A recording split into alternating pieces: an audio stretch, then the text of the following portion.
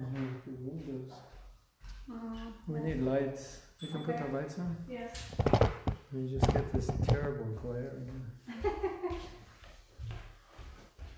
Water for Prabhu.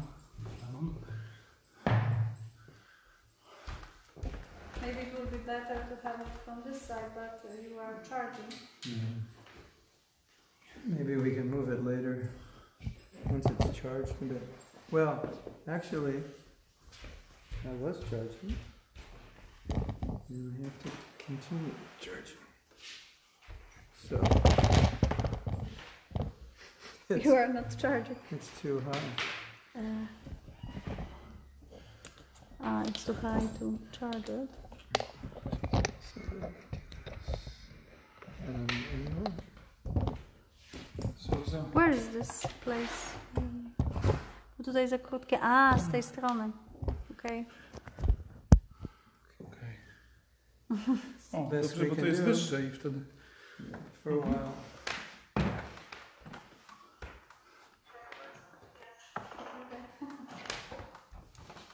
Well, we will do kirtan. Kaszani, ty masz moją komórkę? Wow. Nie mam.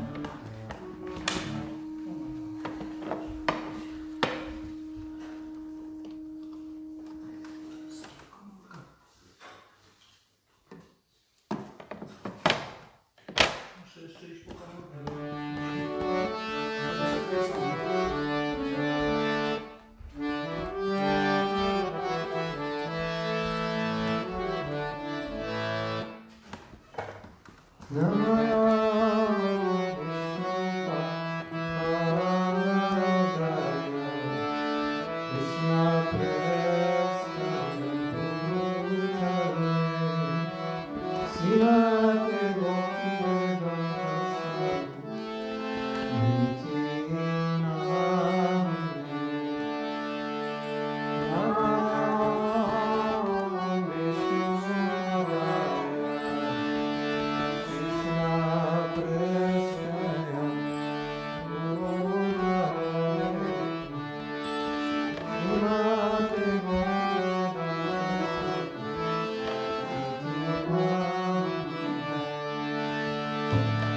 Namaste.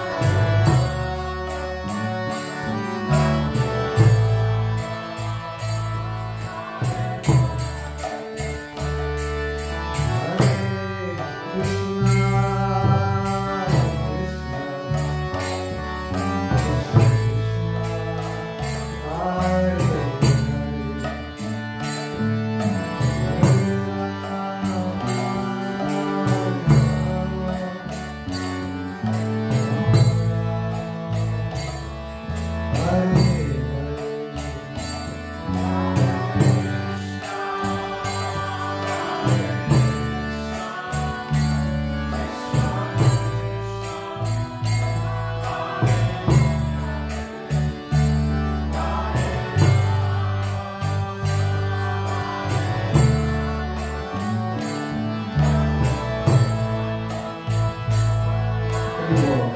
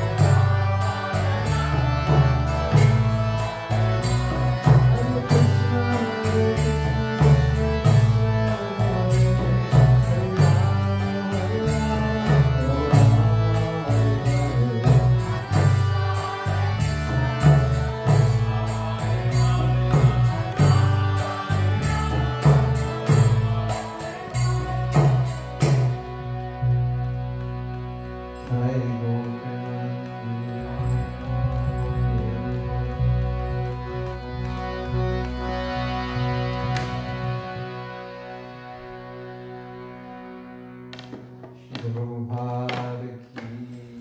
Jai. I co działa to? Działa. Nie słyszałeś?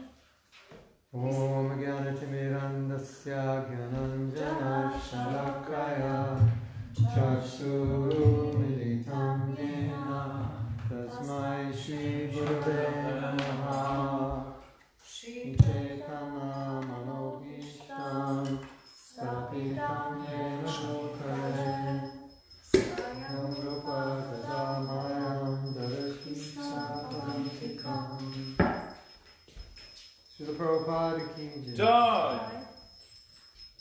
So tonight we're going to do you won't be able to see Krishna Conscience tonight. We're charging the phone. We're going to do a little Nrsimhadeva Katha. Wow. Just to get us in the mood. Tomorrow is the appearance day. I came across something today I want to read. Wiesz co, ale tutaj nie wiem. Dzisiaj, ponieważ jest dzień przed Chaturdashi, zrobimy sobie takie, można powiedzieć, Nrsimhadeva Katha i tutaj coś przygotowałam właśnie. Sound good?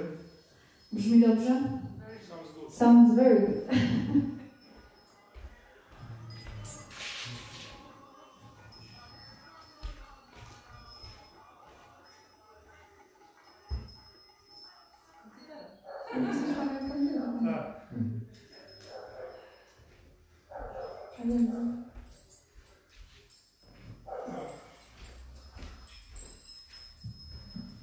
Okay, now I just have to find it. Mów coś. No mówię coś. Troszkę za głośno, tak? No. Mhm. Teraz? Hare Krishna, Hare Krishna, Hare Krishna. I hid it from myself. Mów coś. Hare Krishna. Okej? Okej.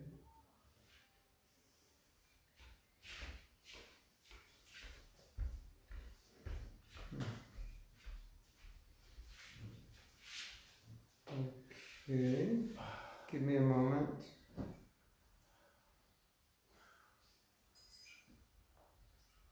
It is on the computer. Yes, okay.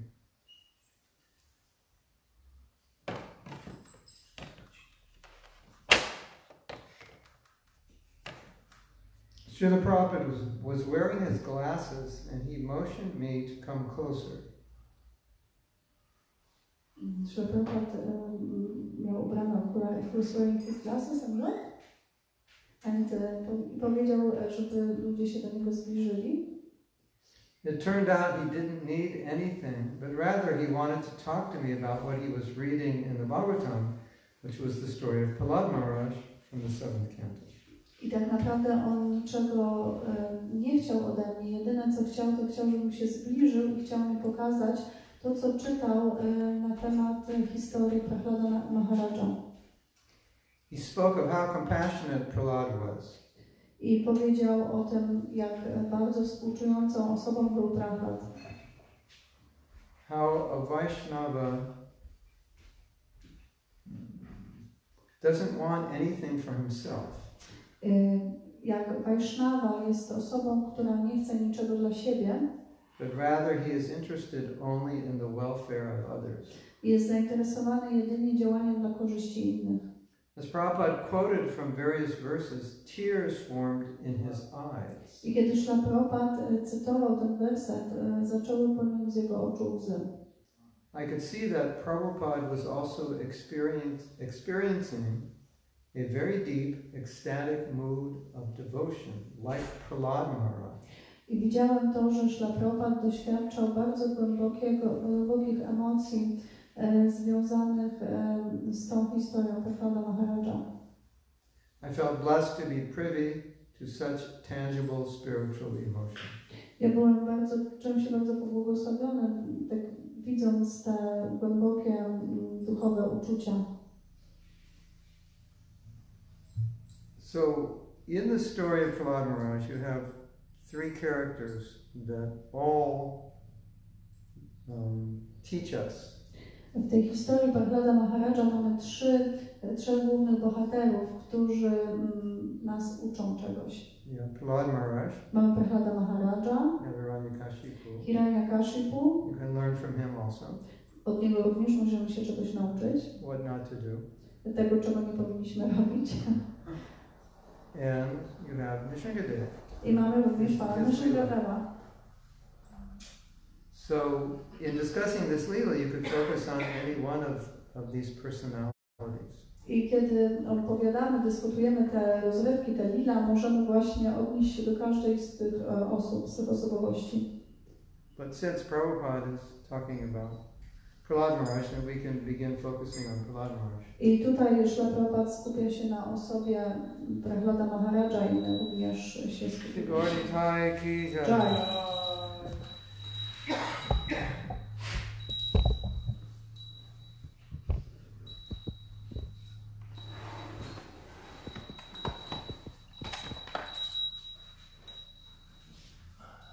You can see how big the deities are by seeing that Pujari is the same size. Możecie zobaczyć, jak duże są bóstwa, widząc, że Pujari jest tego samego wzrostu co bóstwa.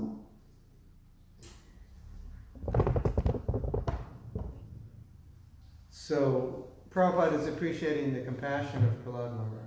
Zatem tutaj Śrila Prabhupada docenia cechę współczucia Prahlada Maharaja.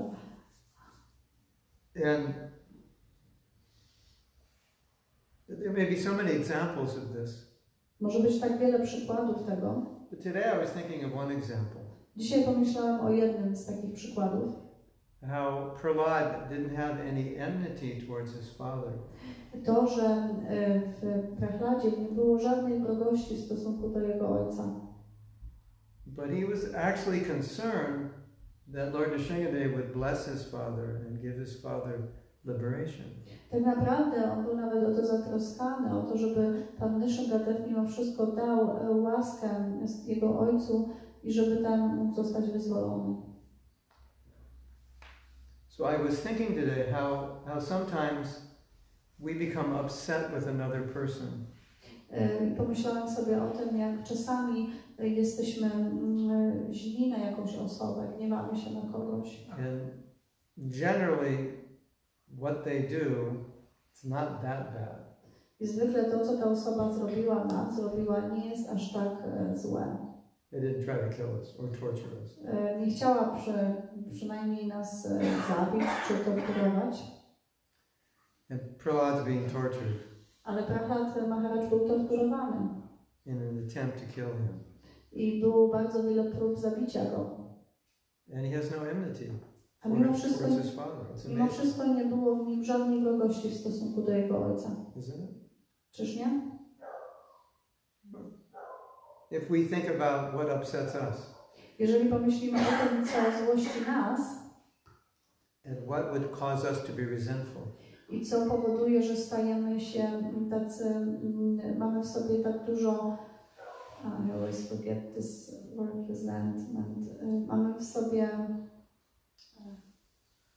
resentment, I always forget the meaning of this word. Mamy urazę. I'm sorry.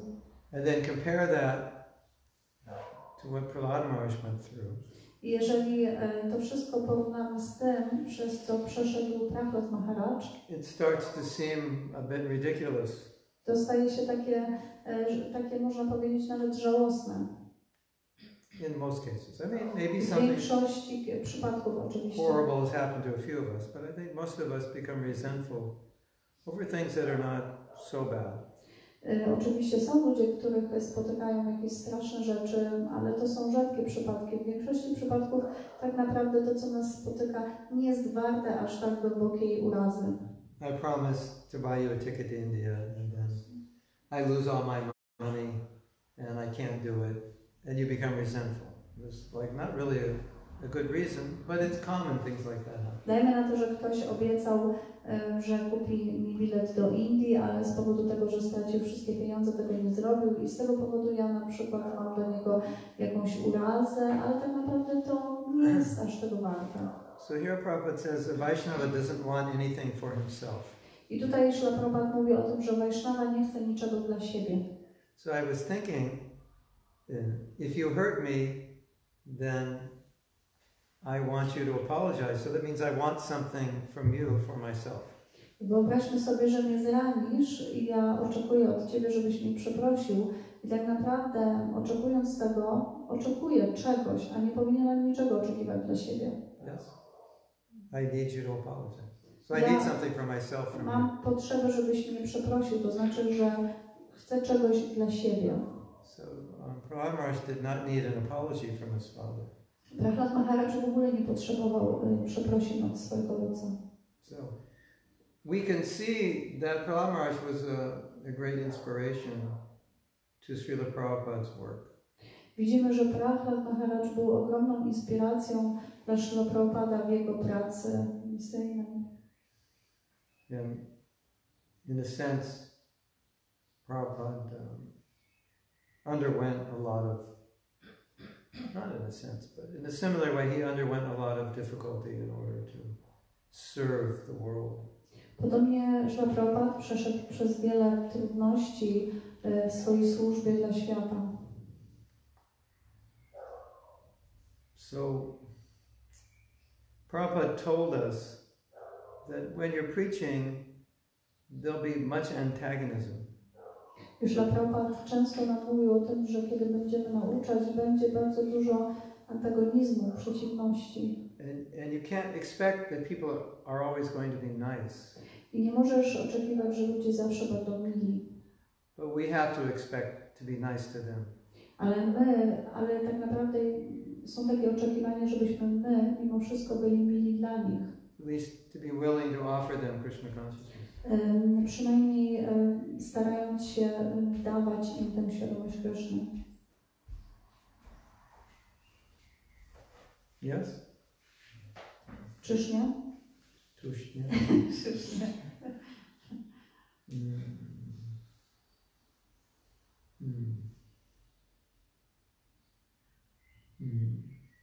Yes. So Prahlad Maharaj is also a great inspiration to all of us. Zatem Prahlad Maharaj jest też ogromną inspiracją dla każdego z nas. You know, in one sense, it's a special position to be able to undergo some difficulty to be able to bring Krishna consciousness to others. W tym sensie, by być gotowym na to, żeby przechodzić przez różne trudności po to, by dawać innym świadomość Kryszny. Because Krishna appreciates it so much. Ponieważ Kryszna docenia to bardzo. So if there's difficulty, and you tolerate it, you get more points from Krishna, bonus points. Jeżeli są problemy na drodze Twojego nauczania, to tak naprawdę dostajesz takie punkty dodatkowe od Kryszny.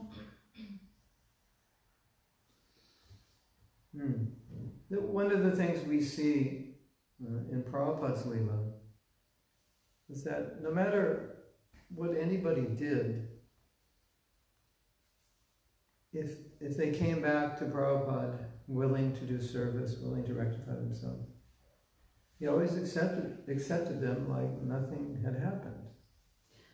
To, co widzimy w osobie Śrila Prabhupada, to, że cokolwiek dana osoba nie zrobiła niewłaściwego, jeżeli przyszła i miała wolę służyć dalej i chciała się poprawić, Śrila Prabhupada zawsze przyjmował taką osobę i działał tak, jakby nic się nie stało.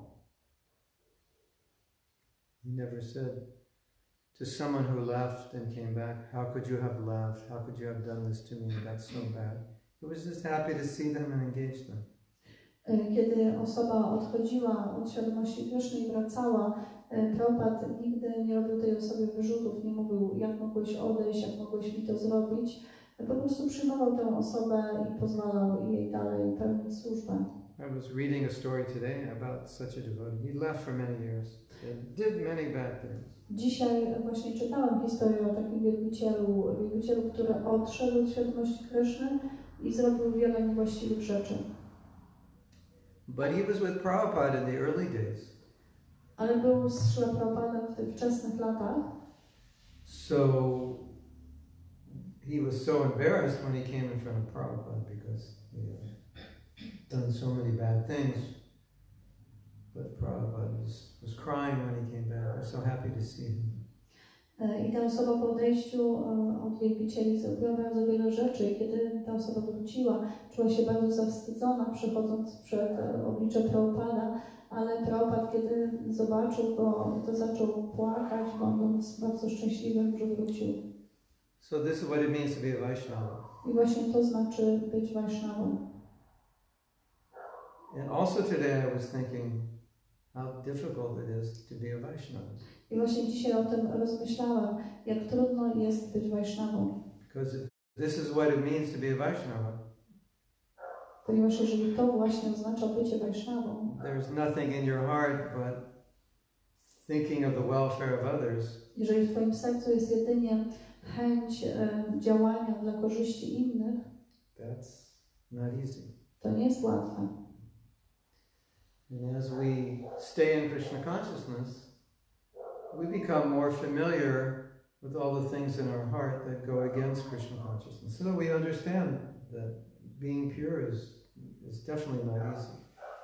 I kontynuując proces świadomości Kryszny, będziemy coraz bardziej świadomi tych rzeczy, które stoją na przeszkodzie naszego procesu duchowego i które musimy, they are against our nature. We see so many things that are not Krishna conscious within our hearts. Yes.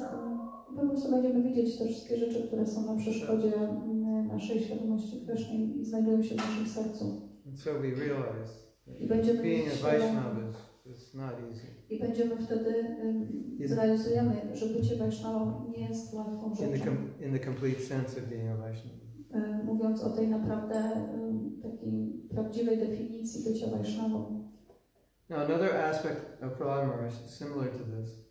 Kolejnym aspektem osoby Prahlada Maharaja, podobną do tego, o czym mówiliśmy wcześniej, is in a verse in which he expressed two things. Jest werset, w którym on wyraża dwie rzeczy. He's happy and he's sad. Wyraża jednocześnie szczęście i zatroskanie. So, we say devotee is Brahmaputra Prasanatma, he's always happy, but Prahlad Maharaj is saying, I am happy, but I'm not happy.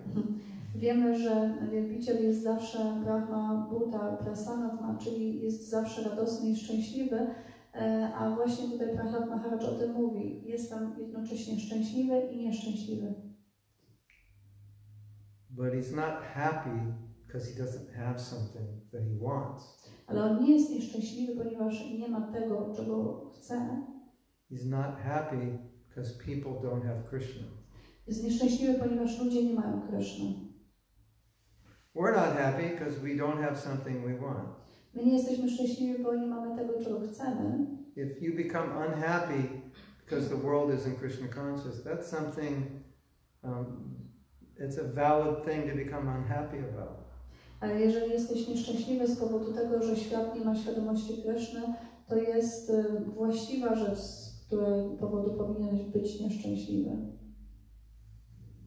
So, that's what we're supposed to be unhappy about. I to właśnie jest powód, dla którego powinniśmy być nieszczęśliwi. And why would we be unhappy? Because we see, and Prabhupada had said this, that people are suffering, innocent people are suffering at the hands of misleaders. I właśnie Śrila Prabhupada o tym mówi, że powodem, dla którego powinniśmy być nieszczęśliwi, to to, że ludzie, którzy są niewinni, cierpią z powodu bycia prowadzonym przez niewłaściwych liderów. Prabhupada called the leaders misleaders. Często Prabhupada nazywał liderów jako takich niewłaściwie prowadzących liderów. And it was very upsetting to him to see how people were being misled. I to było bardzo smutne dla niego obserwowanie tego, jak ludzie są w niewłaściwy sposób prowadzeni przez takich liderów.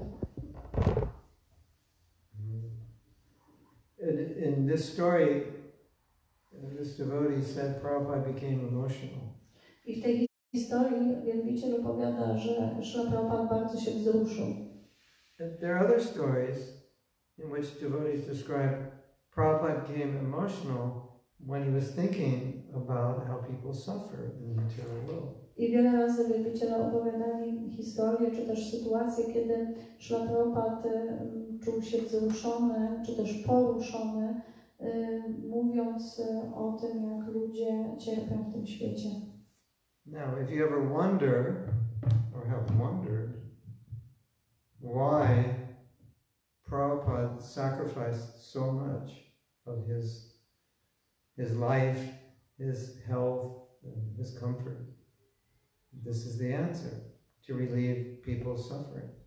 Jeżeli czasami zastanawialiście się nad tym, dlaczego Śrila Prabhupada poświęcił swoje zdrowie, swój komfort i swój czas na to, dlaczego się w ogóle poświęcił, to właśnie to jest odpowiedź, dlatego że chciał ulżyć cierpieniu cierpiących istot.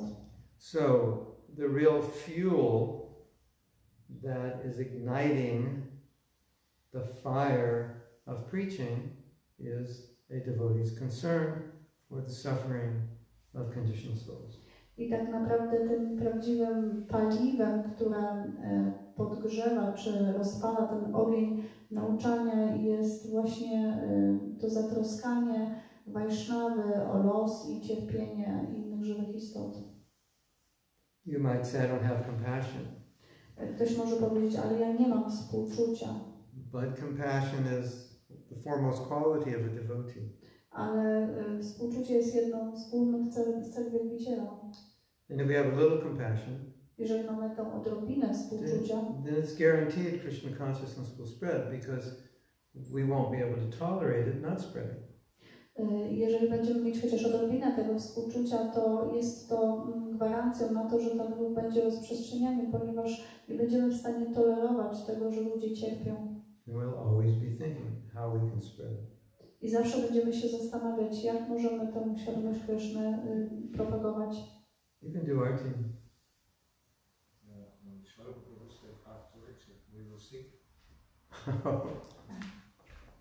That means I have to stop. No. I can do that. Yeah, I don't know when we're going to end. We can't make the deities wait.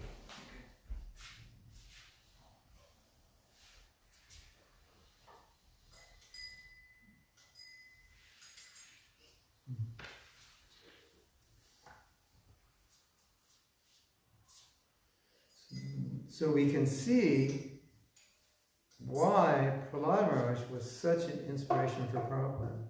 I dlatego widzimy ten powód, dla którego Prahlad Maharaj był tak ogromną inspiracją dla Śrila Prabhupada. Because Prabhupada is the leading preacher, and the preacher, his heart, his energy, it is all coming from compassion. Widzimy, że właśnie Prabhupada jest tym takim głównym nauczającym i tą motywacją, tym sercem, można powiedzieć, i energią Śrila Prabhupada było właśnie współczucie dla innych żywych istot.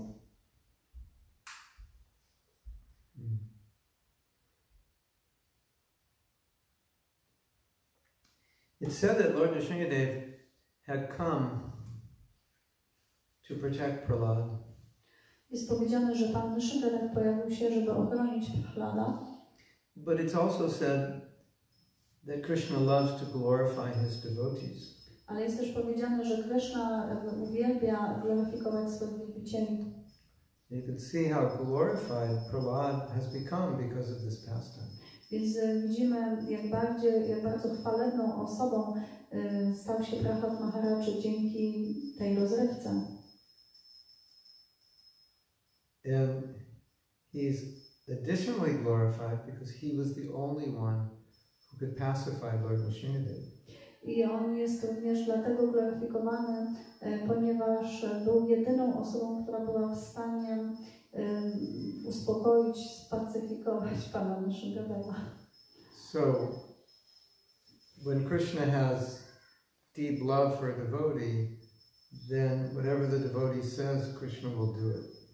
Ponieważ jeżeli Krishna posiada ogromną miłość do danego wielbiciela, zrobi wszystko, o co ten wielbiciel go poprosi. So because Prahlad Maharaj wanted to pacify Lord Nrsimhadeva became pacified. I ponieważ Prahlad chciał, żeby Pan Nrsimhadev się uspokoił, on właśnie dlatego się uspokoił. In spite of the fact that nobody else could pacify him. Mimo faktu, że żadna inna osoba nie była w stanie go uspokoić. So Prahlad Maharaj is glorified for that. I również z tego powodu Prahlad Maharaj jest glorifikowany. And Prabhupada said, Nrsimhadeva did not come to kill Hiranyakashipu, he came to protect Prahlad. So that's also, the Lord is incarnating just to protect one of his devotees. So how much affection he had for Prahlad.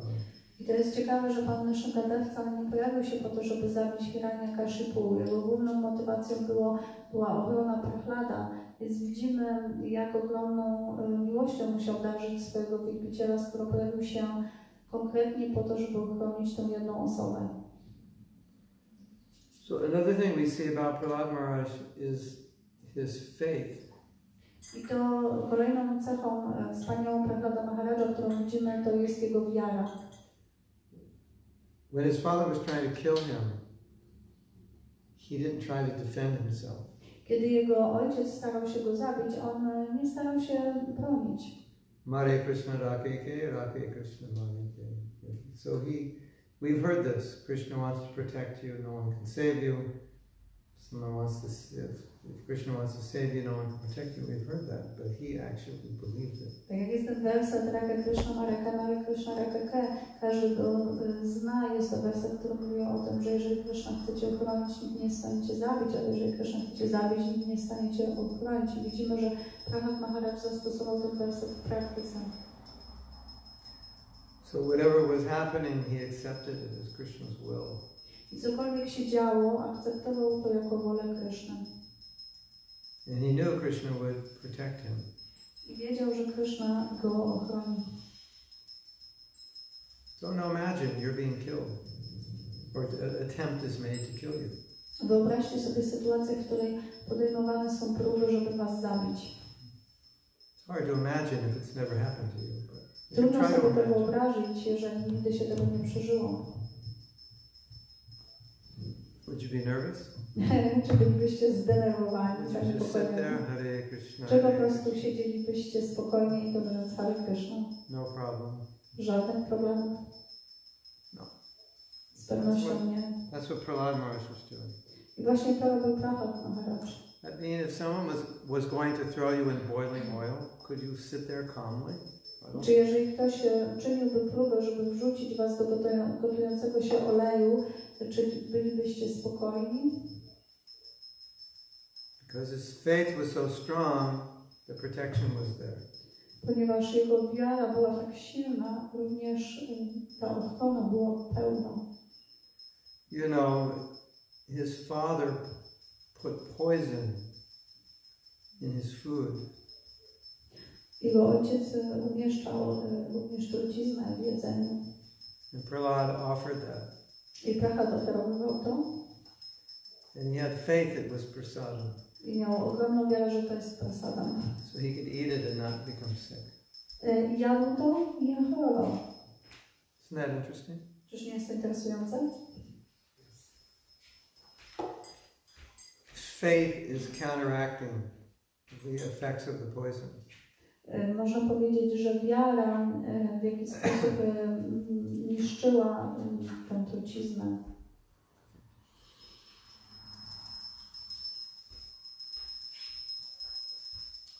So Prabhupada was asked about this. I zapytano Śrila Prabhupada o to, if Prahlad could eat prasadam that had poison in it and not get sick, then shouldn't we be able to eat anything and also not get sick if we have faith that it's prasadam. I zapytano też Prabhupada, jeżeli Prahlad Maharaj był w stanie jeść jedzenie, które było otrute, a miał ogromną wiarę, że to jest prasadam, ponieważ je ofiarował, czy my również możemy jeść wszystko, nie bojąc się o to, mając wiarę, że to jest prasadam? In theory, W the answer is teorii można powiedzieć, że odpowiedź brzmi tak. yes. It's prasadam. To jest prasadam. I have faith it's prasadam. Jeżeli mam wiarę, że to jest prasadam, 3 days old, I still eat it. It's prasadam. coś, co już ma 3 dni, jakaś potrawa, jakieś jedzenie, i jeżeli mam wiarę, że to jest prasadam, The power of faith, you won't get sick. Jeżeli będziesz miał silną wiarę, to nie zachorujesz. And Prabhupada agreed with that. Już Prabhupada się zgodził z tym, ale he said you can't imitate it. Because if you don't have the faith and you try to fake it, then you'll eat the prasadam with the poison and you'll die. I powiedział, że oczywiście, jeżeli masz wiarę, to w porządku, ale nie możesz udawać. Jeżeli będziesz jedynie udawał i twoja wiara nie będzie prawdziwa, to jedząc to prasadam, która może mieć truciznę, zachorujesz. If I were a cult leader, tomorrow I would put poison in everyone's prasadam and say, those who have faith will live, and those who don't have faith will die. Jeżeli byłbym, And you all eat. jeżeli bym był, można powiedzieć, liderem czy też guru pewnej sekty, mógłbym jutro przeprowadzić taki test, czyli każdemu włożyć truciznę do prasadam i sprawdzić, kto ma wiarę. Ci, którzy mają wiarę, przeżyją, ci, którzy nie, umrą. Should we do that tomorrow? Czy powinniśmy jutro przeprowadzić taki Get some test? cyanide poison. Mało nas tutaj za mało. Probably all will die. Ale to dla nas też mógłby być test, że sami myślimy może, że mamy wiarę, a niekoniecznie. She said that it might be a test for ourselves because we sometimes think that we have the faith that we don't have. But the point is, yeah, that's true. To prawda. And so therefore Prabhupada said you can't imitate the faith. Dlatego Prabhupada właśnie tym mówi, że nie możemy imitować wiary, której You can't imitate the faith you don't have. wiary, której możemy nie mieć. But at the same time, we understand that with faith, miracles can happen. Ale z drugiej strony możemy rozumieć, że wiara przynosi górę, wiara może czynić cuda. So miracles happened and Prahlad Maharaj was not killed. I działy się cuda, ponieważ Prahlad Maharaj nie ginął. And his father was completely frustrated. He couldn't figure it out. I ojciec Prahlada był strasznie sfrustrowany. Nie był w stanie dociec, co się dzieje. You know what made Hiranyakashipu angry? Was Prahlad was saying that my power comes from the same place you get your power, which is from God. And just the word God made him explode. I to, co najbardziej rozzłościło Hiranyakashipu, to, że Prahlad powiedział, że moja siła pochodzi z tego samego źródła, z którego pochodzi twoja siła, czyli od Boga. I to sprawiło, że Hiranyakashipu strasznie się zdenerwował. W zasadzie to wręcz eksplodował ze złości. So I was thinking today about this. I dzisiaj właśnie myślałam sobie o tym. I was listening to the story I słuchałam właśnie tej historii of Hiranyakashipu being slain. O Hiranyakashipu, który był slain, był zabijany. And how much enmity he had towards Krishna, Vishnu. Myślałam o tym, jak bardzo dużo było wrogości w nim do Kryszny, do Wisznu. And how he was stating, there's nobody more powerful than I am. Nobody can kill me. I jak był pewny tego, że jest tak potężny, że nikt nie jest w stanie go zabić. I don't know if you've ever seen any interviews with atheists, but it's very, very similar. When you say the word God, they get very irritated. They get very upset.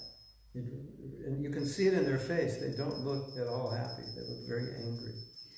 Nie wiem, czy kiedykolwiek mieliście okazję oglądać czy słuchać wywiadów z osobami, które są ateistami. Kiedy tylko wspomnisz o Bogu, natychmiast widzisz, że te osoby są poddenerwowane. Widać nawet po ich twarzach, jak bardzo ich niepokoi ten fakt. So every book promoting atheism, every talk promoting atheism, every book and talk promoting atheistic evolutionary theory, any theory in which God is not necessary is an attempt, like Hiranyakashipu, to kill God. But now they're not using weapons, they're using books and lectures. Muszę powiedzieć, że każda książka, każda rozmowa, czy każdy wywiad, czy każda teoria, która obala istnienie Boga, jest swego rodzaju chęcią zabicia Boga. Teraz ludzie nie używają broni, żeby zabić Boga, tylko raczej używają książek czy pewnego rodzaju przemów, żeby obalić w ogóle istnienie Boga. So you'll see that similarity in the atheist disgust when you mention a God, a supreme being. I widać to podobieństwo, kiedy właśnie te osoby, które są ateistami, są takie zniesmaczone, kiedy słyszą o tym, że Bóg istnieje. Have you noticed that? Zauważyliście to? God agitates. The idea of God is very disturbing to them. Że ta idea istnienia Boga bardzo ich denerwuje i niepokoi.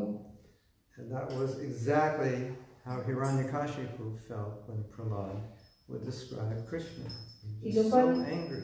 Dokładnie w ten sam sposób czuł się Hiranyakashipu, kiedy Prahlad zaczął opisywać Boga. He was so angry he couldn't deal with it that he tried to kill his son because his son believed in God. That's how angry God made him. I fakt istnienia Boga tak go zezłościł, że chciał zabić swojego syna właśnie z tego powodu, ponieważ syn mu o to powiedział.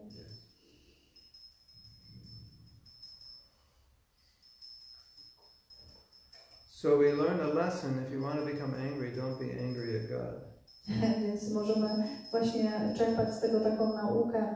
Jeżeli chcemy być zdenerwowani, to na pewno nie zdenerwowani na Boga. Because you'll lose everything. Ponieważ wtedy stracimy wszystko. Hiranyakashipu lost everything. Ravana lost everything. Hiranyakashipu stracił wszystko. Ravana stracił wszystko. So we can stop there. Więc możemy skończyć. Any questions? Comments? Jakieś komentarze, pytania? Ja jeśli mogę powiedzieć, dzisiaj rozmawiałam z dwiema koleżankami, które wierzą w Boga, chodzą do kościoła, ale zaczęły mi opowiadać o koledze od świadków Jehowy, który ciągle wszystko sprowadzał do wiedzy o Bogu i były tak zdenerwowane. A więc słuchając tego wykładu, mogę to porównać do tego, że one pomimo tego, że chodzą do kościoła, też rozmowa o Bogu je denerwuje. Także takie ukryte ateizmy. She would like to share her experience because she has two friends in her job, and these girls are religious. They are Christians and they like going to church. But they also have a friend who is a Jehovah's Witness, and those people are very much like talking about God and about religion. And those girls who seems to be also religious feel always like in an anxiety when he's talking about God, like too much talking about God. So she said that it seems that some people are a kind of hidden atheistic, meaning that they are externally religious, but if someone is talking too much about God, it's also putting them into a kind of an anxiety, that like talking too much about God. Also, it can be because If I talk too much about God, I might feel guilty about what I'm doing, so I'd rather not hear it. I don't want to be told it's bad.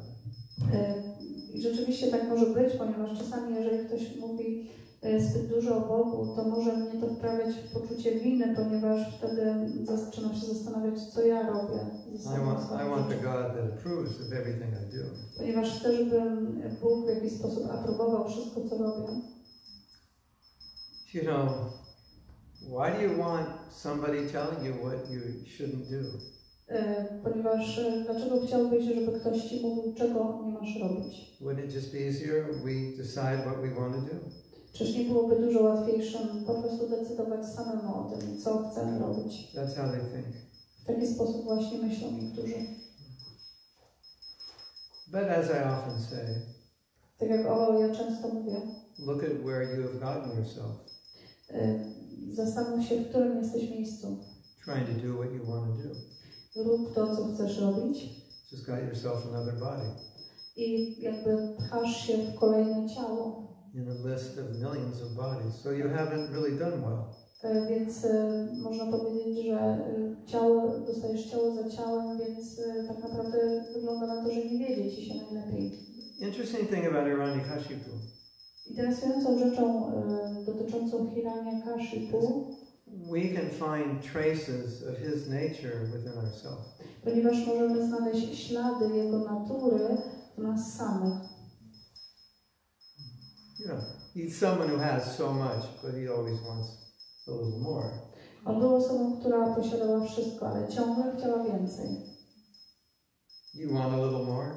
Czy nie jest tak, że każdy z nas chce trochę więcej? Just a little more. Troszeczkę więcej. A better car. Po prostu lepszy samochód. A better guitar. Lepszą gitarę. A better sari. Ładniejsze sari. Better harmonium. Lepsze harmonium. Something. Coś lepszego. We all have a little trace of just a little more. Więc każdy z nas ma w sobie ten ślad, tę odrobinkę Hiranyakashipu. Chce troszkę więcej. I was talking about Ravana. You know, he has wives and mistresses, but he still wants one more. Tak jak była właśnie historia Rawany. On miał wszystko, miał piękne żony, miał różne posiadłości, ale chciał ciągle czegoś więcej. You already have so many of something, but you just want one more. Każdy z nas ma już czegoś wystarczająco, ale tak naprawdę chce więcej. Well, you can see traces of that nature, that demoniac nature, in ourselves. But when we look at Hiranyakashipu or Ravana, we think, no, they're big demons. But you actually see those tendencies are there, but they're more minutely within ourselves. Więc możemy te ślady tych demonicznych cech Hiranyakashipu czy Ravany znaleźć również u nas. My możemy temu zaprzeczać, myśląc, to są wielkie demony, ja mam tylko odrobinkę tego albo w ogóle, ale tak naprawdę te rzeczy każdy z nas gdzieś w małej ilości ma w sobie. Krishna, I surrender to you. Just don't ask me to do anything I don't want to do. I could make a song. Krishna, I surrender to you. Just don't ask me to do anything I don't want to do. And I'm fine. I czasami możemy mówić, Krishna, ja się Tobie podporządkowuję, ale proszę Cię, nie proś mnie o nic, czego nie chcę robić. Możemy nawet stworzyć taką piosenkę. You know, the idea of a disciple means you have to be ready to hear something you don't want to hear. That's not pleasing. Tak, naturą ucznia powinno być to, że jest gotowy słyszeć od swojego mistrza duchowego to, co wcale niekoniecznie musi być miłe. Oh, very nice ceremony. I got a spiritual name. I have a guru. See you later, Guru Maharaj. Don't tell me anything. Jest ceremonia inicjacji, dostajesz imię, wspaniała ceremonia, było wspaniale i cudownie. Drogi Guru Maharaj, bardzo było miło, ale teraz proszę nie proś mnie o nic więcej. It's a bit of that. I to troszeczkę tak wygląda. Czasami ta tendencja jest. I have a funny story. Mam pewną zabawną historię. So I had a disciple and she was like, I couldn't get her to do certain things and she actually had time to do it. Ja miałem taką uczennicę, she had time? Yeah, She was helping you. I needed her to finish something And it was taking her like a year to finish it. And she kept procrastinating. Aha, że miałam pewną uczennicę, którą prosiłam o rozrobienie pewnych rzeczy, ale coś, co miała zrobić w jakimś określonym czasie, robiła aż rok i cały czas jakby odwlekała to. So I asked one of my godbrothers for some advice. How should I deal with this? I spytałem jednego z moich braci duchowych, jak powinienem sobie z taką sytuacją poradzić. He said, how long has she been a devotee? I said, 2 years. I ten właśnie mój brat duchowy spytał, jak długo ta baktinka jest wielbicielką. So up to that Powiedziałem, że point, 2 lata. up to that point, she was doing valuable service. I do tego punktu, do tego momentu ona robiła bardzo dużo takiej wartościowej służby oddania. And he said, just be happy you got 2 years of service from her. Więc ten właśnie brat duchowy powiedział mi, to ciesz się, że miałeś chociaż 2 lata służby od tej osoby. So we want Krishna and we don't want Krishna. Więc wygląda na to, że z jednej strony chcemy Krishna, a z drugiej strony nie chcemy Go. Or we don't want so much Krishna. Albo nie chcemy aż tak dużo Krishna. Not too much. Nie za dużo. Just enough. Tak, wystarczająco.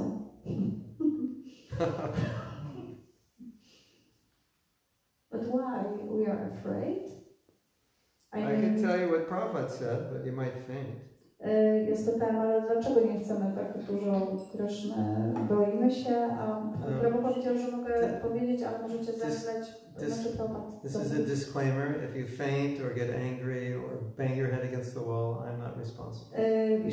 To jest odpowiedź Śla Prabhupada, dlatego jeżeli będziecie uderzać głową w ścianę albo w jakiś sposób będziecie nieprzytomni, to nie jest moja wina. Nie biorę za to odpowiedzialności.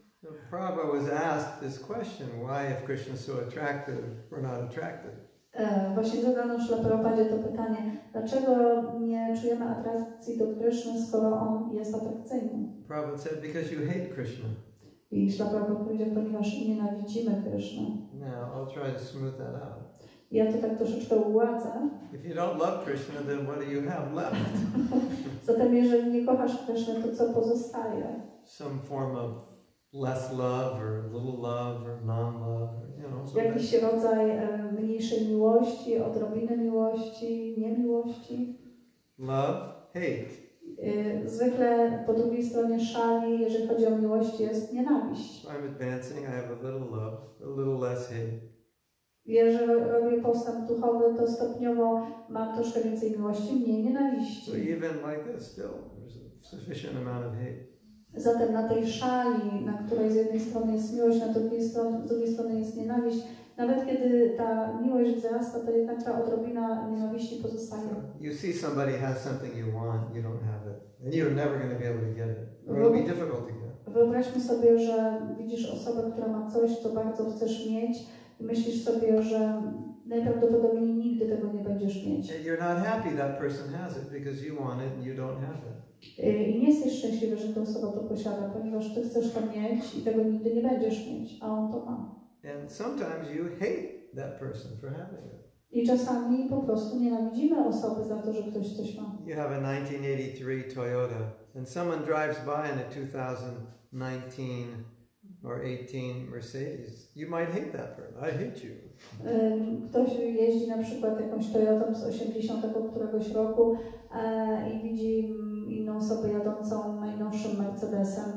Może nienawidzić tej osoby, ponieważ też chce mieć takiego Mercedesa. But the reality, whether we like it or not, or whether we want to admit it or not, is you can't hate somebody unless you hate Krishna.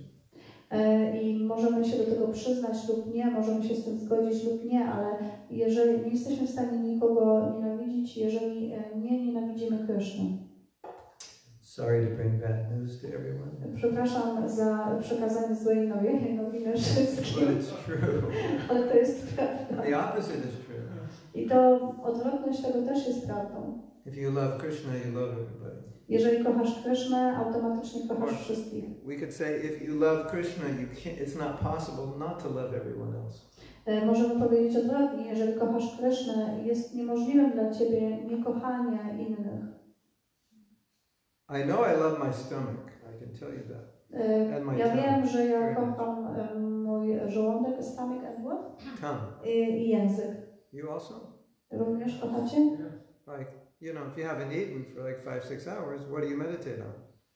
I jeżeli nie jedliście przez 5-6 godzin, o czym zaczynacie myśleć? The lotus feet of Krishna or the lotus feet of your stomach?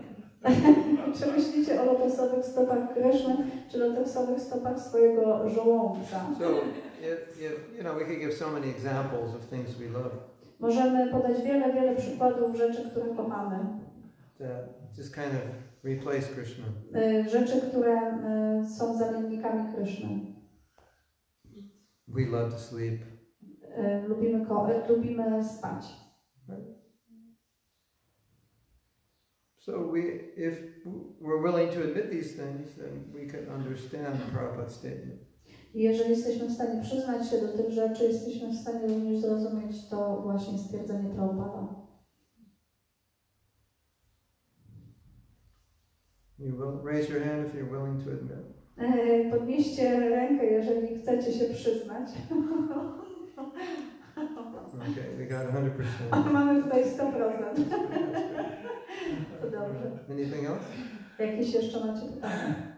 Yes. Chciałem zapytać, jak możemy budować wiarę w Krysznę i jakie mogą na tej drodze być przeszkody w budowaniu takiej wiary i czy na przykład jedną z przeszkód może być chęć kontrolowania wszystkiego i polegania na swoich umiejętności. I would like to know how we can build our faith to Krishna and what kind of obstacles we can meet, and is it not that one of these obstacles might be the need of controlling everything and like being, how to say, and relying only on our own abilities, capabilities? My answer would be that the best way to learn to have more faith in Krishna is to have more faith in Krishna. Is do it. Just do it. Zatem moją odpowiedzią może być to, że najlepszym sposobem budowania wiary w Krysznę jest po prostu zrobienie tego, posiadanie wiary w Krysznę. Like you're learning to ride a bike and your father says, just ride it, and you say, no, I can't, I fall over.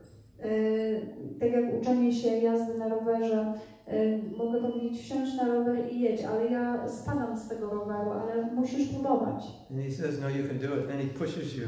And you get enough speed and you're forced to have to ride the bike. I wtedy wsiadasz na ten rower, ktoś cię popycha i rozpędzasz się i zaczynasz jechać i to się zaczyna dziać. So it's hard to get faith just in your head. Zatem trudno jest mieć wiarę jedynie w swojej głowie. Without actually taking a step into the jungle, so to speak. Nie wchodząc w dżunglę, nie robiąc tych niebezpiecznych kroków, można powiedzieć. So maybe you're not sure about something, but you say, okay, I'm going to put my faith in Krishna. Możemy być czegoś niepewni, ale możemy też pomyśleć, okej, będę pokładał w tej kwestii wiarę w Krishna. 100%. 100% wiary. And then you do it. And then you see that Krishna comes and helps you. I wtedy zaczynasz działać i widzisz efekt, że Krishna ci pomaga. That builds faith. I to buduje większą wiarę.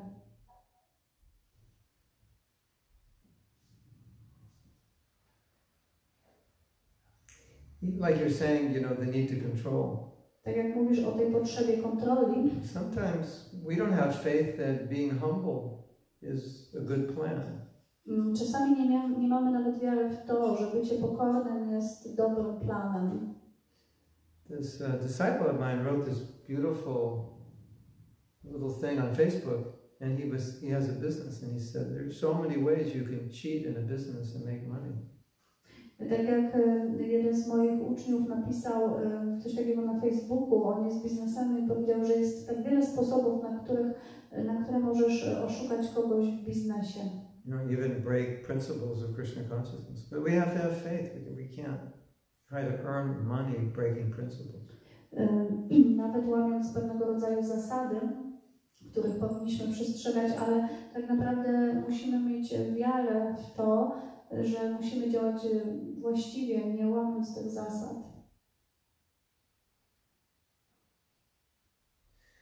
Sometimes we don't have faith that we can be Krishna conscious. Czasami nawet nie mamy wiary w to, że możemy być świadomi Kryszny. Sometimes we don't have faith we can do a service. Albo nie mamy wiary w to, że możemy wykonywać służbę. How will you know unless you try? Jak jesteśmy w stanie się przekonać, jeżeli nie spróbujemy? There's an interesting statement about fear that is stuck in my mind. Jest pewien bardzo interesujące stwierdzenie, które odnośnie strachu, które mam w swoim umyśle. Fear is the belief of my inability to handle something, a situation, to handle a situation. Strach jest tym takim przekonaniem o tym, że nie jesteśmy w stanie sobie poradzić z sytuacją, która nas spotyka czy spotka nas. In spite of having no experience of not being able to handle. In other words, I've never done it, so I'm afraid I can't do it, but I have no experience of trying and failing. Pomimo faktu, że nawet nie mamy doświadczenia tego, że nie byliśmy sobie w stanie z tym poradzić. So we could say, well, how do you know unless you try? Więc możemy powiedzieć, jak możesz wiedzieć, skoro się nie przekonałeś, jeszcze nie byłeś w tej sytuacji i nie wiesz, czy sobie z nią poradzisz, czy nie. Even just enough faith to try. That's something. Trzeba mieć wystarczającą ilość wiary, by chociaż spróbować. Let's try and see what Krishna does. Przekonać się i zobaczyć, co robi Krishna. Faith really comes from humility, because you feel like I can't really do it, I need Krishna's help. Tak naprawdę wiara wypływa z pokory, ponieważ jeżeli jesteś pokorny, to wiesz, że nie jesteś w stanie nic zrobić bez pomocy Krishna. You know, if we think we're competent and intelligent, we tend to depend less on Krishna. Jeżeli uważamy się za osoby kompetentne i inteligentne, mamy tendencję, by w niewielkim stopniu polegać na Krishnie. I can do it myself. I don't really need Krishna's help. Ja mogę to zrobić sam, na własną rękę. Nie potrzebuję pomocy Krishna. That is the stupidest thing anyone could say, because you couldn't do it without his help in the first place. To jest jedną z najgłupszych rzeczy, którą możesz powiedzieć, dlatego że mogłeś to zrobić już od samego początku. Right. I don't understand. And Krishna is giving us all ability and intelligence. He's giving us life, everything. Ponieważ Krishna daje nam wszystko, daje nam możliwości, daje nam życie, daje nam zasoby. So it's like you're saying, there's a kind of atheism underlying our Krishna consciousness. Że może, tak jak Ty mówisz, że może być pewien taki ukryty ateizm nawet w jakiejś świadomości Krishny czy w duchowości. Oh, I can do this, I don't have to pray to Krishna. Mogę to zrobić samemu, nie muszę się modlić do Krishny. That's the definition of false ego. To jest definicja fałszywego ego. The power is mine.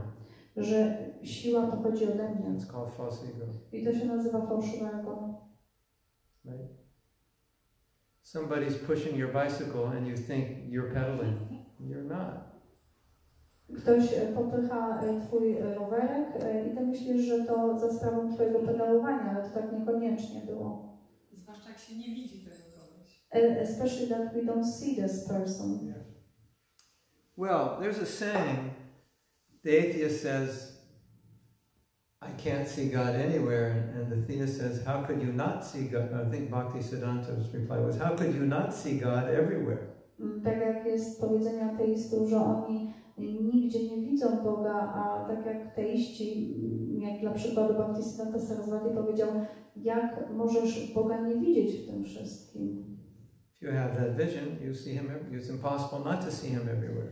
Po prostu mając pewną wizję, jest wręcz niemożliwe niewidzenie Boga. The atheist sees God nowhere. The theist sees God everywhere. Ateista nie widzi Boga nigdzie, ateista widzi Go we wszystkim. If someone says there's no God, I say, you are absolutely right.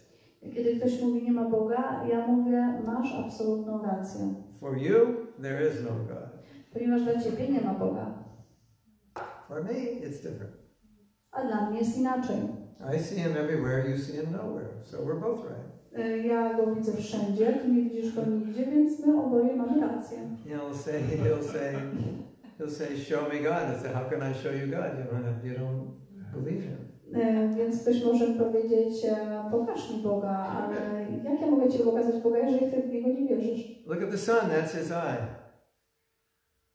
I don't believe this. Spójrz na słońce, to jest Jego oko. Nie, ja nie wierzę w to. So how can I show you? You don't believe it. Jak mogę Ci to pokazać, czy udowodnić, skoro i tak w to nie wierzysz?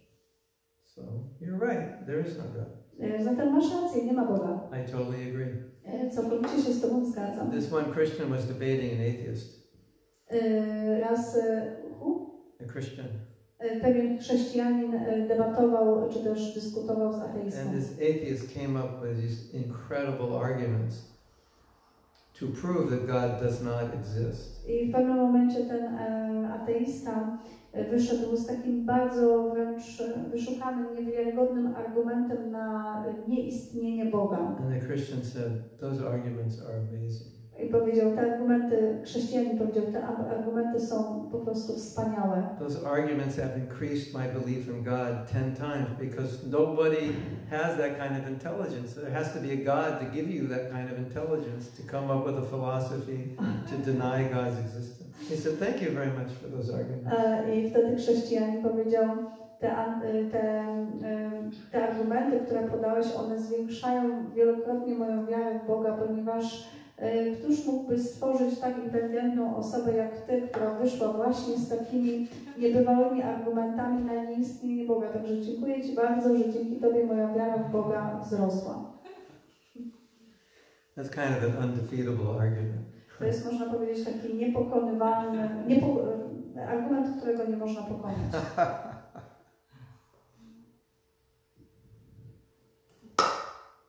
So, anything else?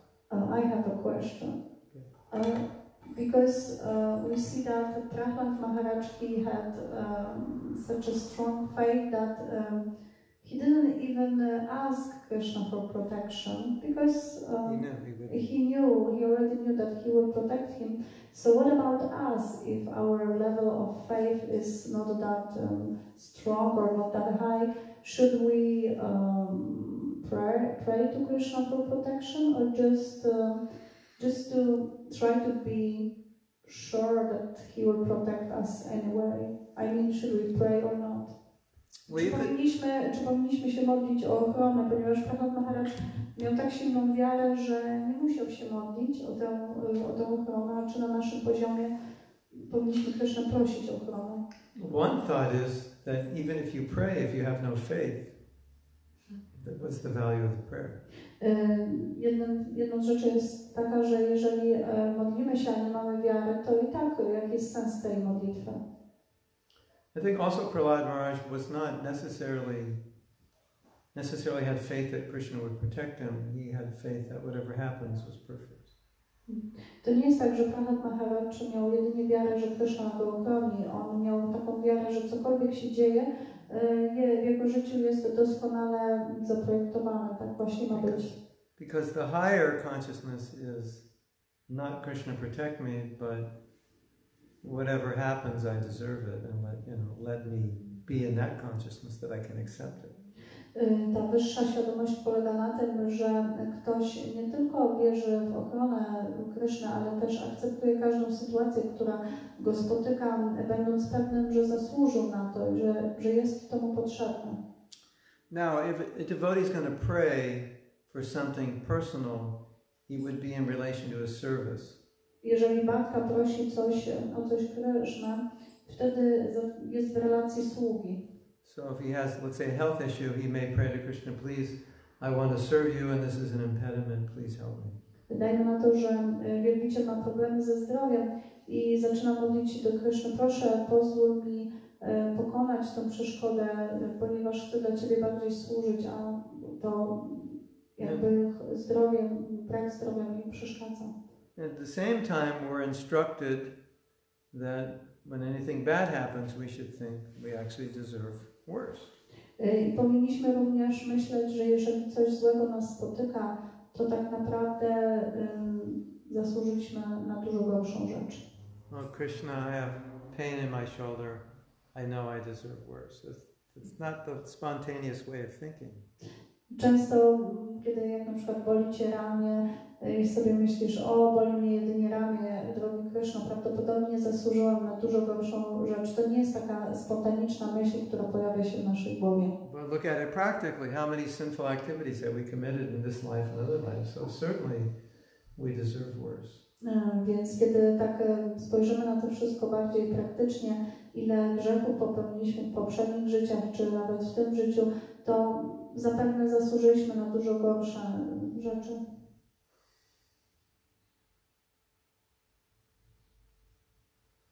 Prabhupada says that sometimes a grihasta will pray for help to maintain his family because it's not just about him, it's about other people. Czasami właśnie Śrila Prabhupada o tym mówił, że grihasta modli się do Kryszny, żeby pomógł mu utrzymać swoją rodzinę, bo to już nie chodzi tylko o niego samego, ale również o inne osoby.